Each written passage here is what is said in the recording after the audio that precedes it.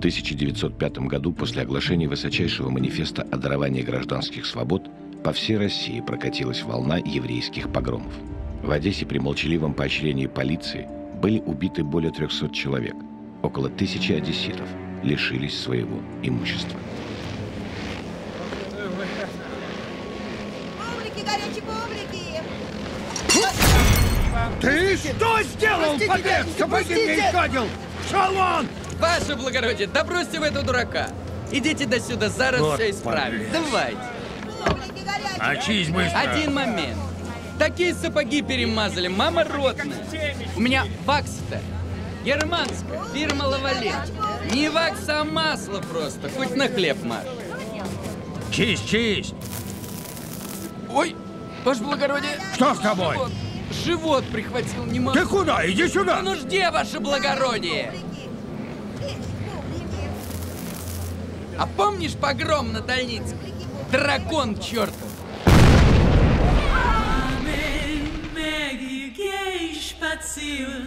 Ja, mein lieber Tochter. Или это я не знаю, какая бывает жизнь? Нас родила мама, так же, как и вас. И эта женщина, наша мама, хотела, чтобы мы жили, а не мучились. Она хотела, чтобы мы жили хорошо. И она была права. Как может быть права только наша мама. А вы говорите, я не знаю, какая бывает жизнь. Мама, можно прогуляться, да, моя голубка, с милым парнем повстречаться, да, моя голубка. Мама, как не я, он целует, говорит, что любит жутко. Мама, что ему скажу я, да, моя голубка.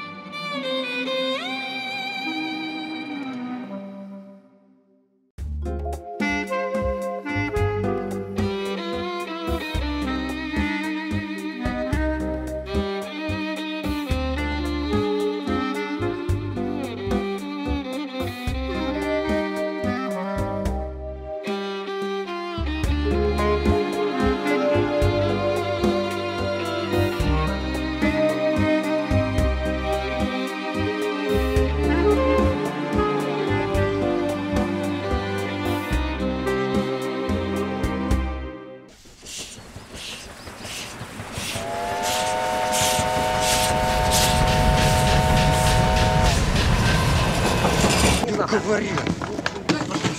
Шипись, ты гадюка такая! Я объясняю! Ты гадюка такая! Да пожалуйста! Отдайте мне его! Шикарный вид. Так, что ты сидишь, дурник? Ну-ка порежь его трохи! Не надо. Только не лицо.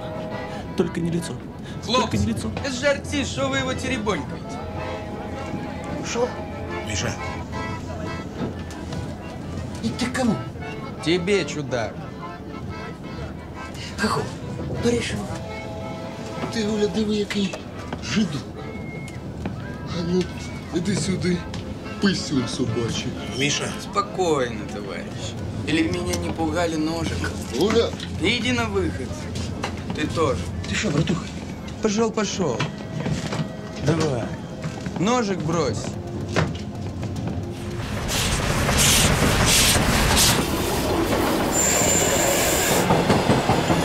Давай по сотке. Ну что, станция Хацапетовка, выходит. Да ты что, братушка, куда выходим? Туда! Миша, они же расшибутся. Ваня, не портите мне воспитание. Ну... Прыгай, Кокол, прыгай! Ну а ты что стоишь? Прыгай! Ничего, сволота! Трянемся еще! Заходите, будем рады! А ничего, не расшиблись. Что вы, Ваня? То такие моторные хлопцы вперед нас в Одессе будут.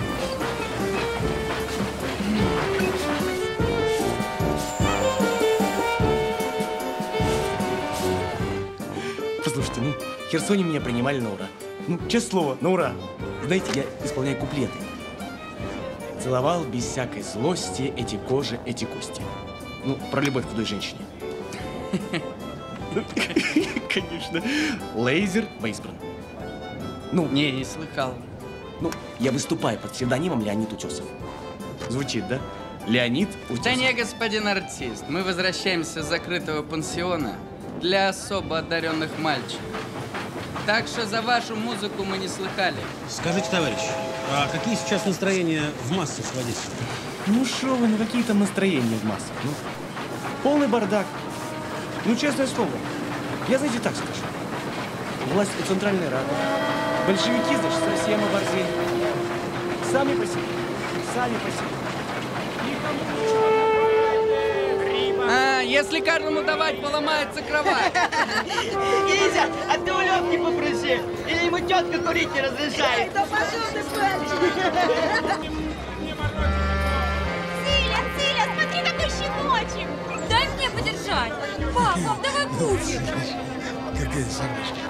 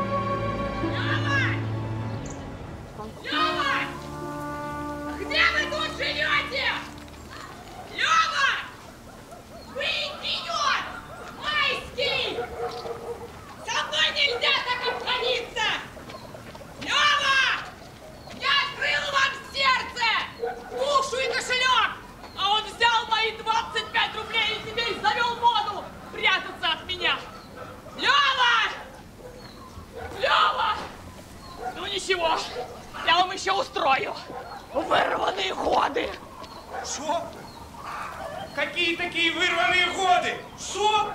Да что это такое, эти ваши вырванные годы? Она покажет мне вырванные годы.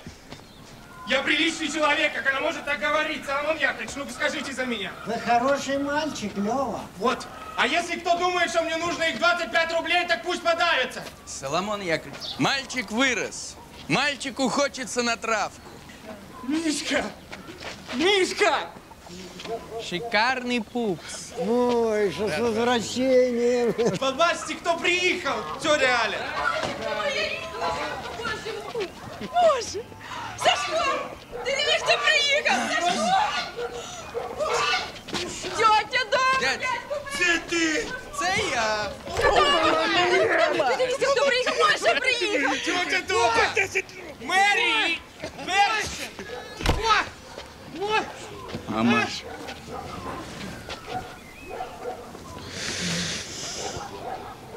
А ну, сына, иди сюда. Да ты как будто больше столба. Мощный! Я!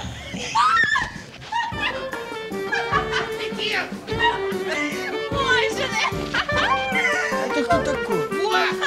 Это что, Берчик? Ты смотри, важный. Тихо, тихо, тихо. Город уже показываешь, а?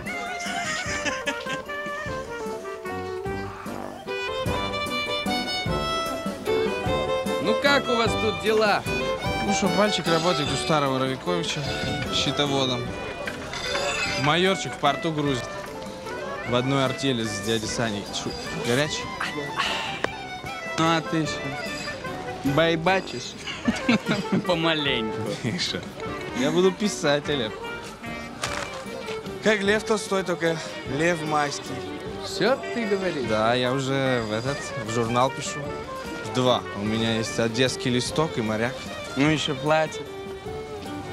Платят, конечно. Не хватает. Тетка ж померла 2 года назад. Вот я один и остался кручусь. Ну шо?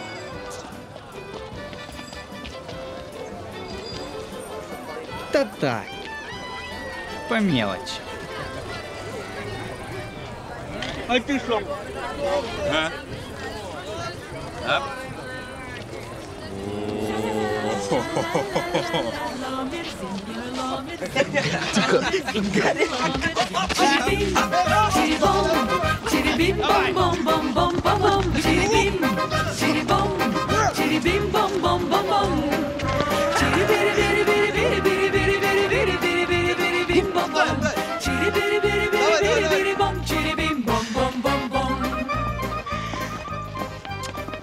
А я так думаю, майорчик, что нет у меня другого варианта, кроме как банду собирать. Одесса за меня узнает. Да и денег у меня будет столько, сколько захочу. Сколько захочешь? Даже больше, Яша. Работать будем только по буржую. И никакой мокрухи. Это закон. И будет шикарный вид. Миша, ну вот кто тебе наобещал, что у тебя такой фарт выпадет? Яша, это я себе наобещал. Каштан.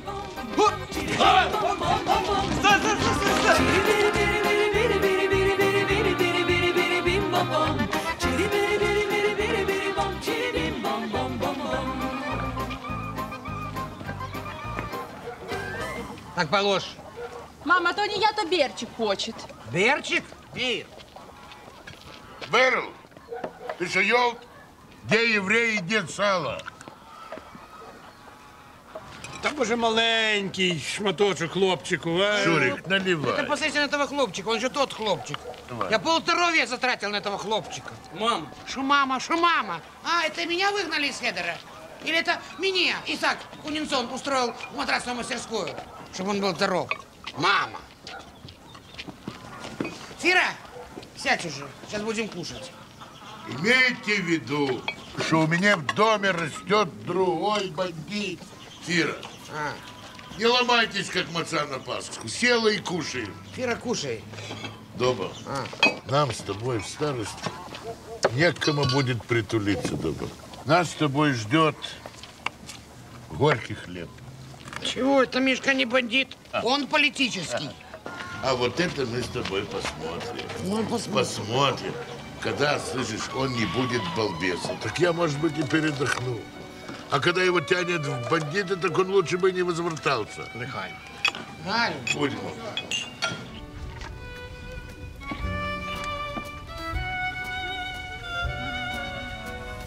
Ну что, как? Годится. Не годится. Что, хороший костюм? Ага, только слегка затруханный. Яш, ну я надо что-то, я не знаю, получше там, чтобы фасон держать.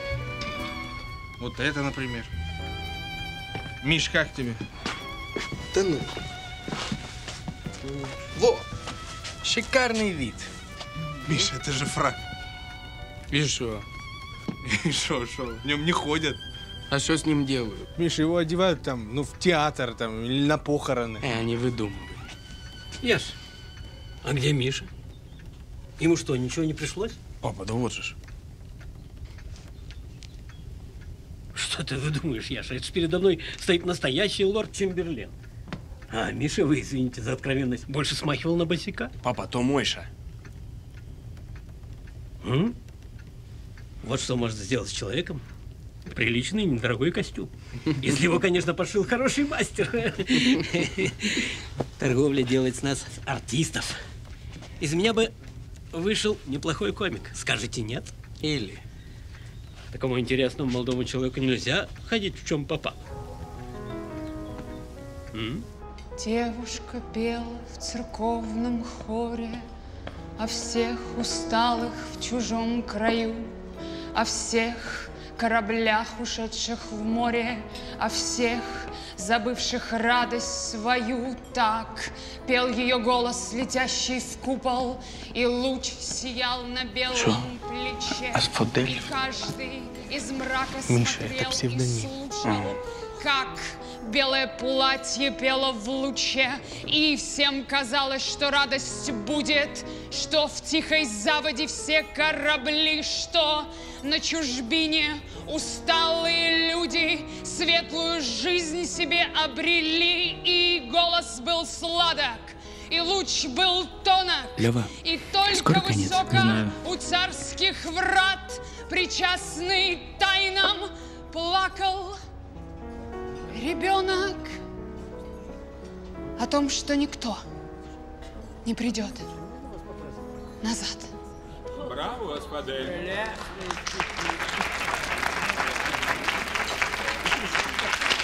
Давай, давай. Господа поэты, я извиняюсь. Зоя, это тебе. Спасибо. Можно тебя поцеловать? Можно я поцелую Зою?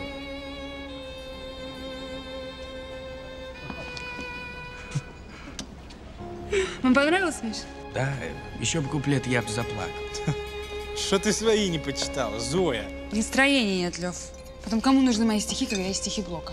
Ну что здесь такого? Блок это вообще уже никому не интересно, знаешь? Вот и я говорю, Блок – живой труп. Паковский футурист. Лев Майский, репортер. Очень приятно. Не желайте с нами водочки. Нет, извините, я с другом.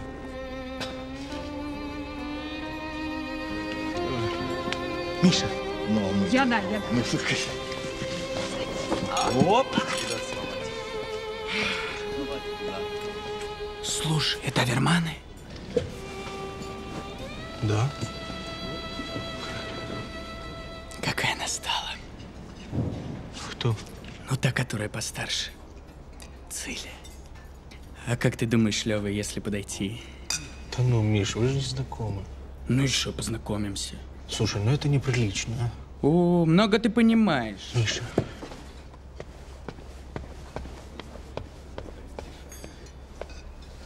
Циля. Мое почтение.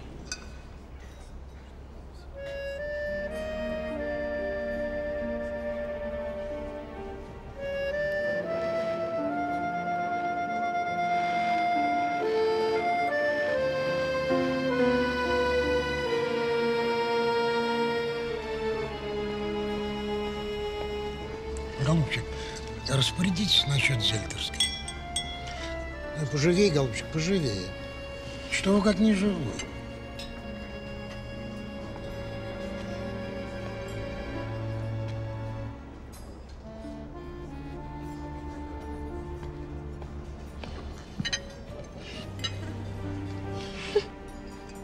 Зараз обопьете. Извините.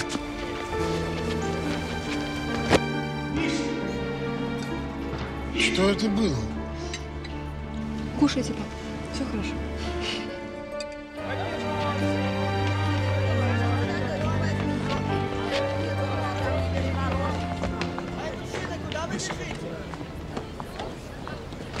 Что ты таки на? На, говорю. Отстаньте, а? Себе забери. Они меня в этом лапсердаке за человека приняли. Ну что, Миша, ну спутали, ну что, я же тебе говорил, что не надо. Ты в Амстердаке действительно похож на офицера. Миша, я про... Да... Риба.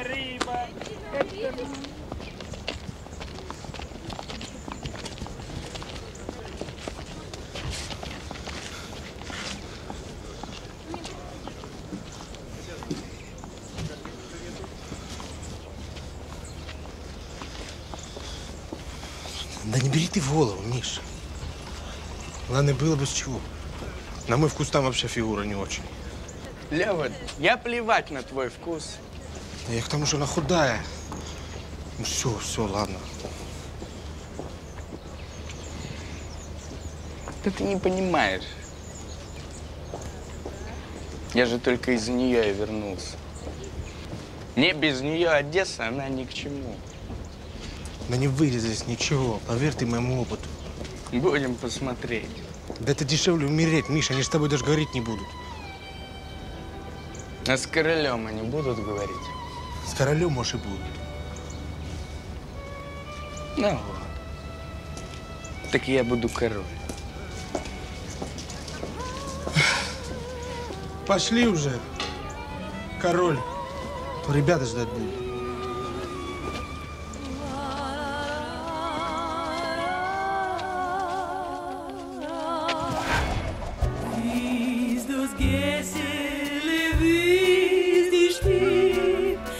Ну и что вы скажете за это дело? Миш, я с тобой. Я. Ты что молчишь?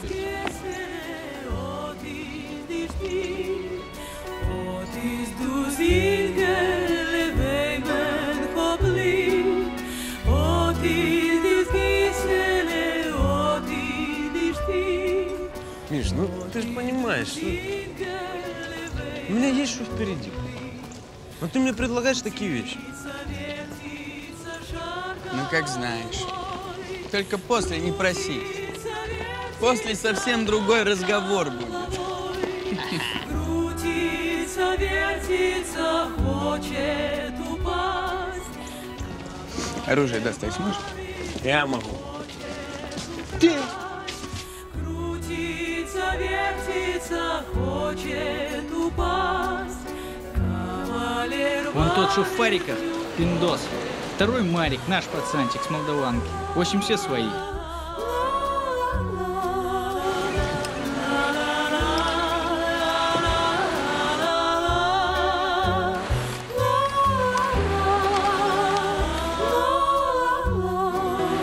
Патроны есть?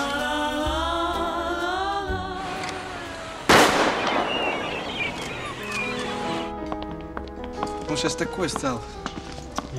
Зоя, скажи. Да, он такой Какой? сильный, такой яркий такой. Ну да, яркий. А чем он собирается заняться? Не говорил? Да так еще не решил. А я слыхал, что решил. Да? И что? Шорох пошел, он банду собирает. Да ну, Ося, какая банда? Где Миша и где банда? Ну так что, правда? Ось, вот ты в своей головке уже на всех думаешь. Ничего подобного. Лева, только я тебя прошу, не вяжись с ним. Он сам по себе, а тебе... Ося, вот что ты пристал? А, Зоя, скажи ему, пожалуйста. Ося! Ноги вырву, спички вставлю. Понял? Зоя, сколько я тебе раз говорил? Ося, ну женщины сейчас курят. Вот пусть те женщины и курят. Ось, ну ты прям как бабушка Рая.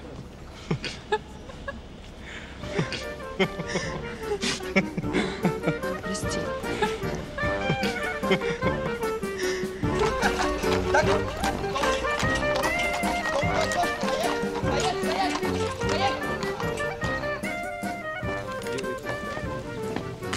Делайте ставки, господа.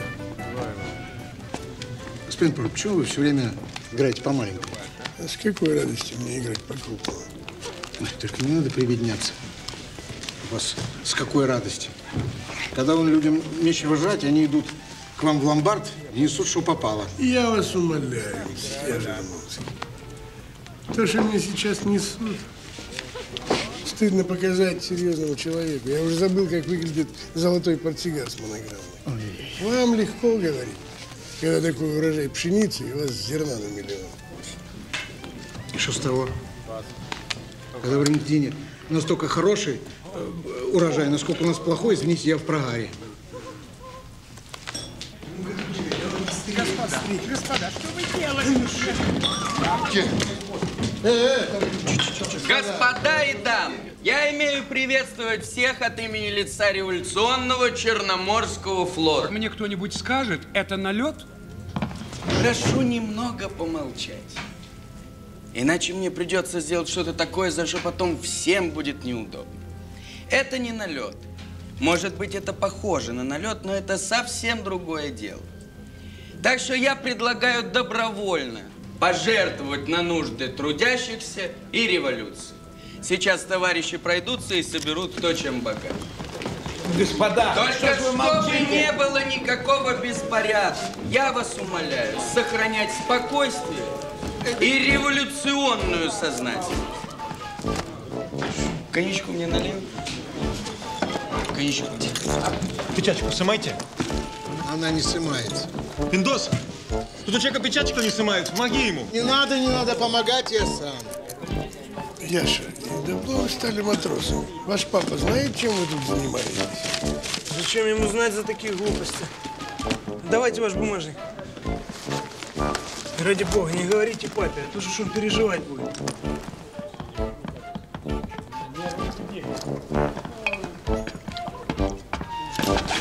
Молодой человек, прошу не волноваться. У меня до вас очень серьезный разговор. Я с удовольствием, но в другой раз. Нам с товарищами надо скоро ехать. Это очень серьезный разговор в пятницу, если, конечно, вы свободны. Со стороны городского сада Преображенская. Вот очень серьезный разговор. Прошу вас. Ой, Миша, благодарю за внимание, господа и дамы. Сохраняйте революционную сознательность и не рыпайтесь минут 10. Адьё!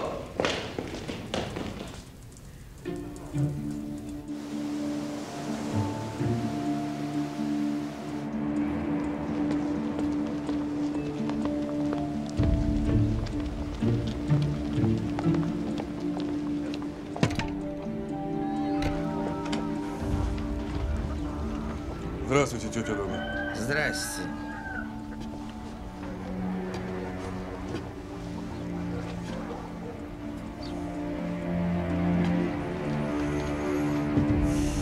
Вставай.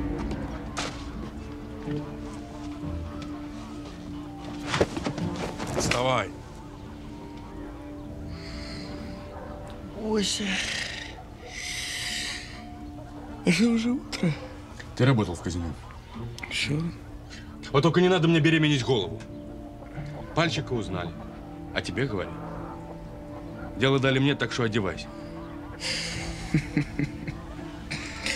Шутишь? Одевайся. Ну, а если нет, то что? Ты драконов своих покличешь?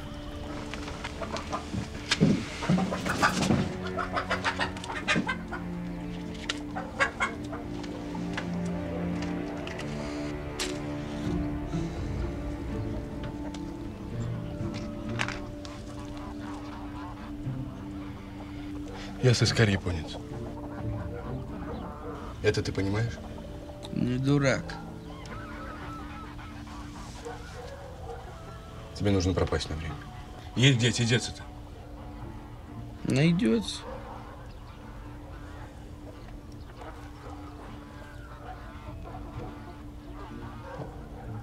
Знаешь, чего я не хочу?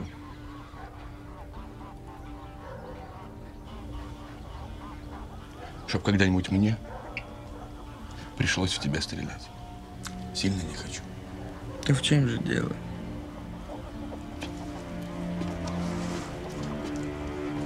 А в том, что если придется стрелять, я буду стрелять. Чтоб ты знал. Буду знать.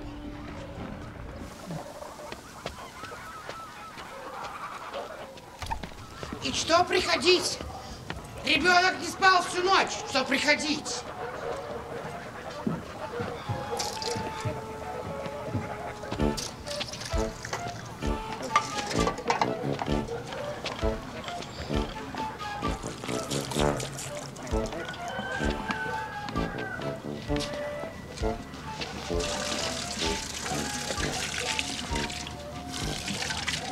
Мойш, А?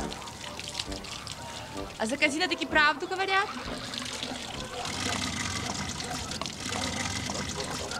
За какое казино? Только не делай меня волну. Все знают, что ты имел казино. Что ты такое говоришь-то, а? Кто такие глупости болтает? А ты мне платье купишь? Какое платье? Я видела в магазине Шнейвиса одно платье. Там такое платье, но это невозможно. Послушай, посмотри. Сиреневое все. Все? Тут цветочки. Да. Тут орюшики. А тут кружево, ну что с Парижа. Ну купишь? Отстань уже. Мощь. Мэри, иди до мамы. Я посуду мою. Я сказал, иди до мамы, а то кнута получишь. Мама, вы слышите, что он говорит? Я тебе так скажу. Если ты решил стать басотой, то мне басоты не надо. Тогда лучше съезжай с квартиры. Вот так вот, зараз съезжай. Нам такого не требуется. Папаша, я не понимаю, о чем вы говорите. Мне непонятно, с чего вообще такие разговоры. Когда ты хочешь опять завалиться на нары, твое дело. Но в моем доме я бандюгу не потерплю.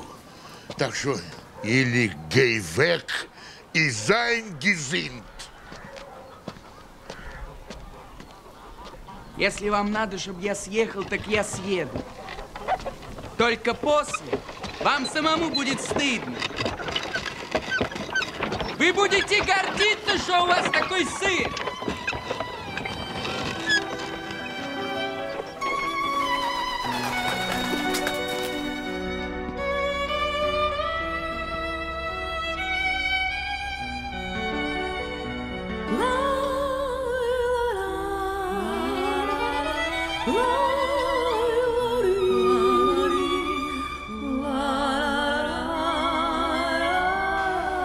Яша, не надо.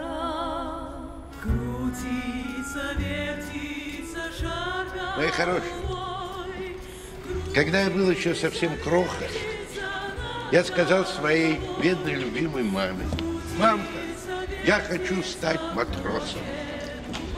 Вы думаете, она засмеялась? Нет. Она как следует побила меня и долго-долго плакала. А потом сказала мне: Йончик, сынуля, запомни, Невроченко, на долгие годы, флот, и это не для евреев. Таки она ошиблась. Она ошиблась, моя бедная, любимая мама. Потому что, когда за дело берется человек с душой, как море, и с головой, как у целого адмирала, то есть флота, можно кое-что поиметь. Вы читаете мои мысли. Поэтому я хочу поднять этот бокал за человека, который показал, что флот и евреи – это не есть две большие разницы. За вас, Миша. Зайдгезун! Ваше здоровье, Миша! Где эта улица, где этот дом, где эта барышня, что я влюблен? Вот эта улица, вот этот дом, вот эта барышня, что я влюблен. Вот эта улица, вот этот дом, вот эта барышня, что я влюблен.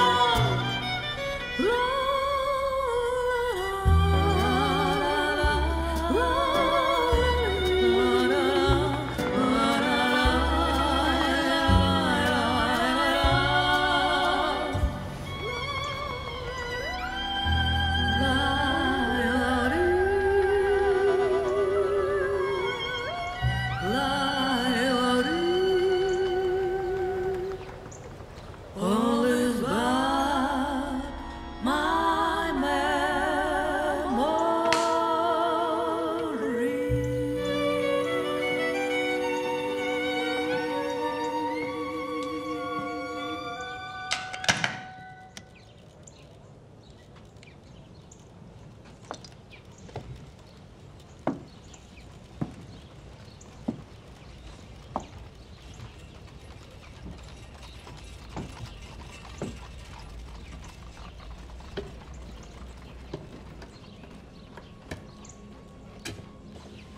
Я не сомневался, что вы придете, Миша.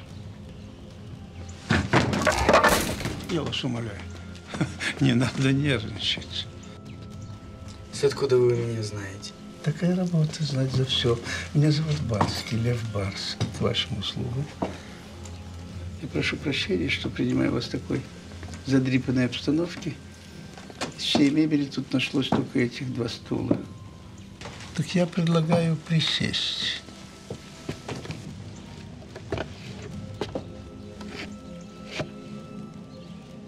А вы слышали за Барского? Я слышал за Барского. Ну, тогда не надо говорить, что в Одессе все серьезные дела не обходятся без меня. Такая у меня работа. Я помогаю людям делать правильно. И все меня благодарят, потому что я беру мало. Я маленький человек, мне довольно 5%. Скажите, что это скромно. Это скромно, господин Барский. Так вот, Миша, я вчера смотрел, как вы работали в казино. Я вам скажу, как пожилой человек. Такая работа. Хамство и босяцкая глупость. Это так и никак по-другому. А если по случайности? Хозяин казино не отпустил бы стражников на свадьбу дочки их старшего. Что бы получилось в таком разе? А в таком разе получилось бы полное чепухло. Началась бы пальба. И в этом бардаке положили бы кучу народа. Так работать нельзя. Послушайте, что я вам скажу.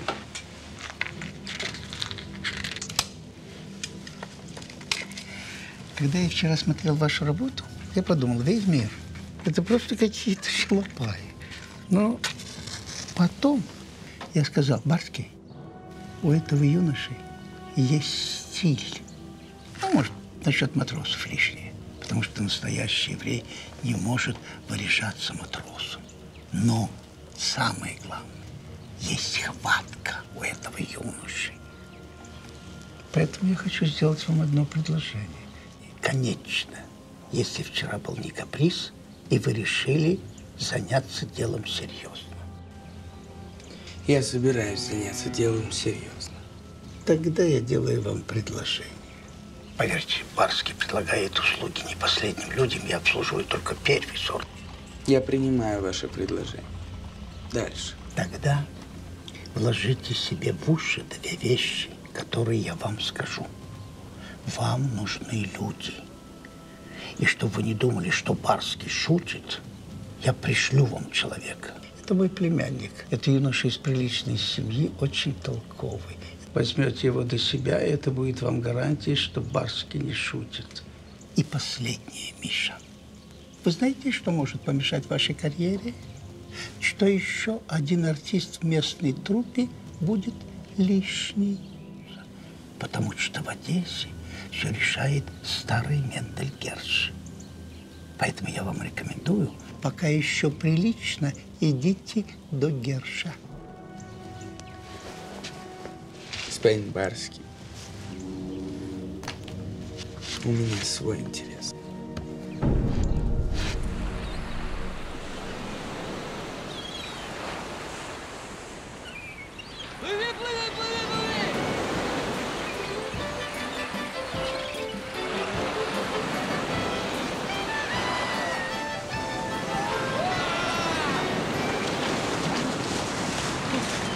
Давай сюда! Хорошо. Пальчик, а ты у Пинца про пулемет спрашивал? Спрашивал. Но? У него нема. Точно? Слушай, ну сейчас он приплывет, можешь сам у него спросить. Что, у тебя языка нет?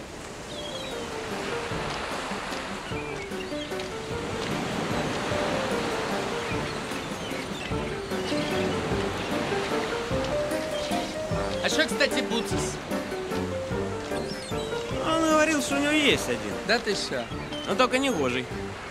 Но отдать обещал со скидкой. Вот он мудрый. А на кой нам не гожий? Изя. Его ж починить можно, а выйдет дешевше. Понимаешь? Ну что, берем? Да можно. Нехай будет. Японец, я к вам. Меня Барский прислал. Меня Костя зовут. Гимназист? Реалист. Бывший.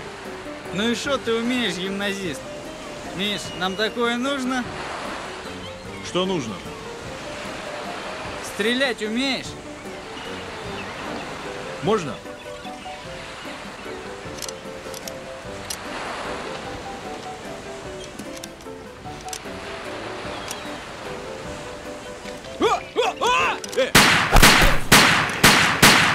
Гадюка! Я за нее 15 рублей отдал! Ты понял? Ты видел? 6 дыр! Да ну, 6! Я говорю! Убил бы! Извини. Ты где так назабатился? Да у нас в Екатеринославе отряд самообороны от погромщиков. Ну, я там... Я вообще оружие люблю. Пистолеты, пулеметы. Ну что, майорчик, берем? Годится. Пошли, пошли, извини. Извини. Я твою кепку возьму. Боже, не надо нам пулемета.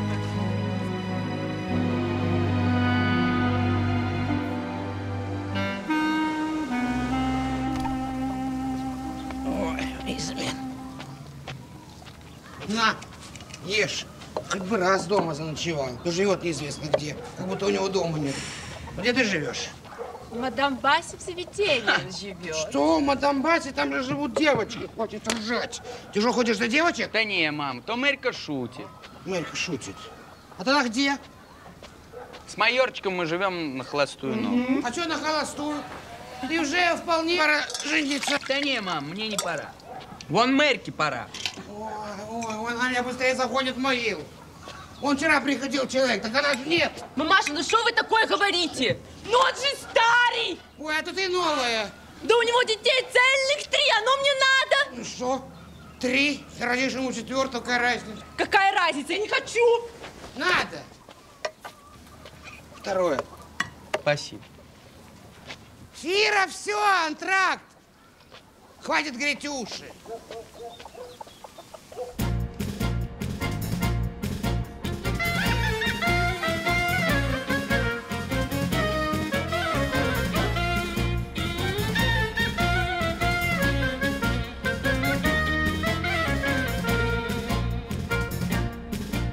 Вы злитесь, маленький котенок, что все ругают и гоняют вас. Вы знать хотите, чей вы ребенок? Ой, мы сейчас расскажем все за вас. Ваш папа знатный шмаровозник, сестрица ваша лазит по карман. Мамаша вам торгует на привозе, а родный братец шлема хулиган.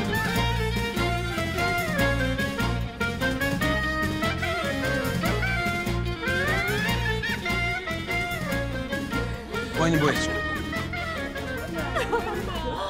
Яша, ты же знаешь наши порядки? У нас такие порядки. Нужно, чтобы все было прилично. Ваня Борисович, ну что же вы меня обижаете? Мы сами приличные люди. Ну, ты я об этом и говорю. Рай, перестань жевать. Ну что подумают о тебе молодые люди? Особенно такой красавчик. Ну что вы смущаетесь? Дело житейское. Идите по комнатам. А что понадобится, покричите, и Фроська вам все принесет.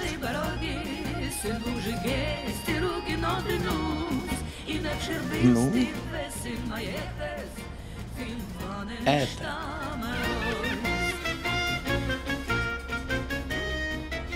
Японец. Это Яшина симпатия. Он до нее уже месяц ходит. Выбери райчик. Будет тебе такая любовь. Я хочу эту. Пальчик уступишь?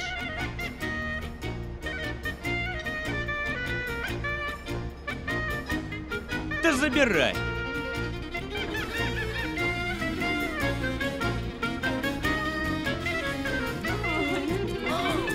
Что ты лыбишься? Пойдем.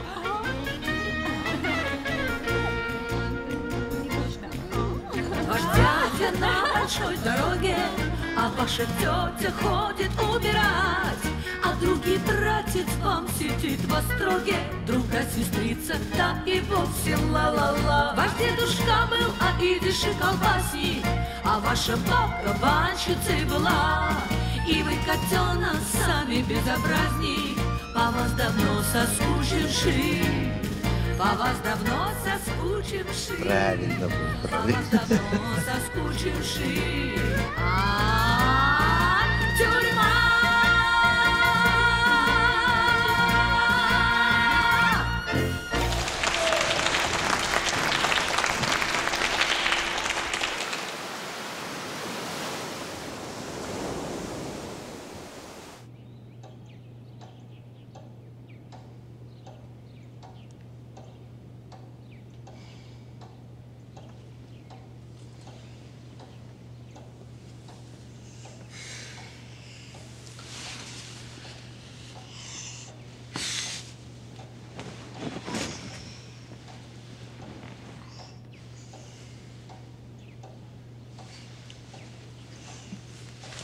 Но ты уже вскочил. Мне еще спать надо. Куда спать? Не хочу. Ну, тогда я не буду. Ну, не спи. А ты теперь всегда меня вызывай. Хорошо. И мадам скажи, чтоб ни до кого меня не допускала. Скажешь? Скажу. А то есть такие. Я же заведение самое хорошенькое. Да ты что? Да. А знаешь почему? Нет? Ну, откуда ж? Смотри. Вот. Видишь? Ну? Ну? Ну, рука. Ничего не рука. Что, не видел? А же я должен был видеть. Запястье. Узенькое какое, видел? У меня и ноги такие же. Вот, смотри. Видишь? Щиколоточка такая же узенькая. А это что значит? И что же это такое значит? Это значит, что я с благородных.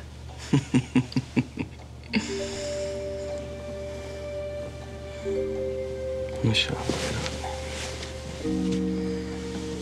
поедем кататься? Кататься? На море.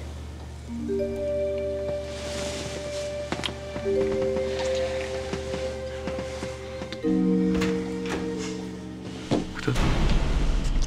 Дяденька. Не рыпайся.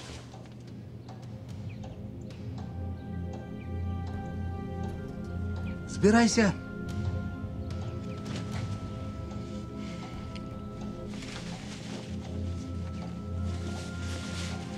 Кудой? Тудой. А кататься? Другим разом, Розочка. Угу. Зараз на катафалке прокатися. Руки застегни.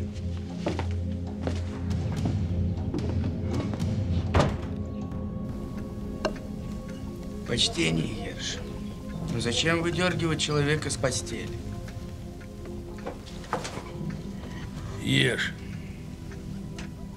Когда впереди работать, нужно хорошо бросить в топку. Ешь. При такой жизни нельзя без пригляду. Если без пригляду, выйдет чепуха. Когда кто тут собирается работать, надо хорошо знать, что у него под шапкой.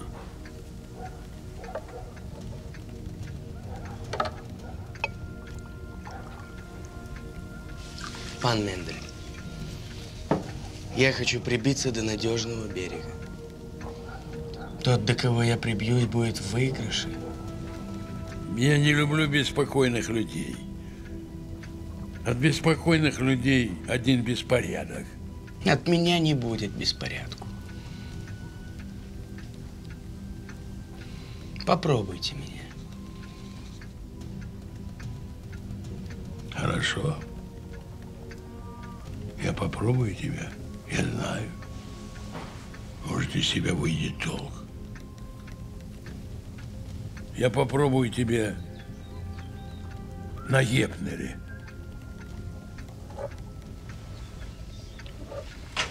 Лехайм. Лехайм.